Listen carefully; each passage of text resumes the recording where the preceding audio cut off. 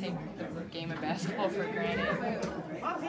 So just happy to be back out there with my teammates. Coach said that there was times you really want to come out, but you knew you had to kind of pace yourself.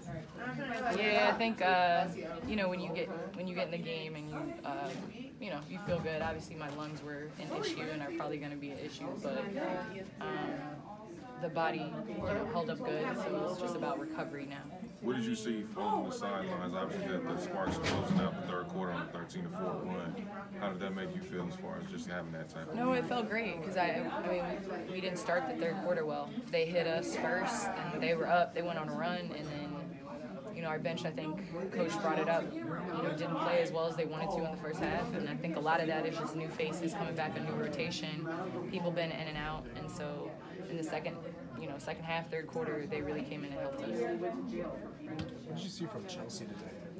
It's the same thing we see all year, right? It's great. I mean, her court vision, her ability to continue to maintain composure.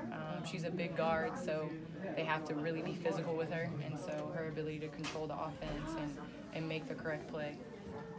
Watching you tonight, I feel like there was just a little bit something extra about you. Is this the healthiest that you've been all year? Knock on wood. I hope it stays that way. Really tried to work hard on my body, nutrition, exercise, trying to get it in best condition to be able to come back and hopefully be done at the beginning of the season and the ups and downs of that. And so it's just about, like I said, recovery now and making sure my body recovers so that I can practice on Saturday and be ready for Sunday's game. I know it's just one game, but with coming out of the break against the first place team in the league, does this feel like a big win for you guys?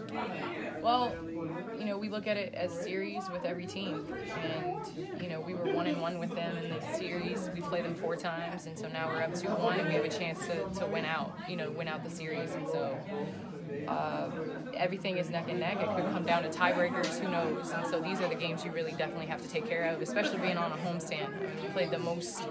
I say we, my teammates have played the most away games in the league, and to be able to have the record that we have, having been on those tough road trips with 8, 9 people, it says a lot about us. You've been playing them 4 times, and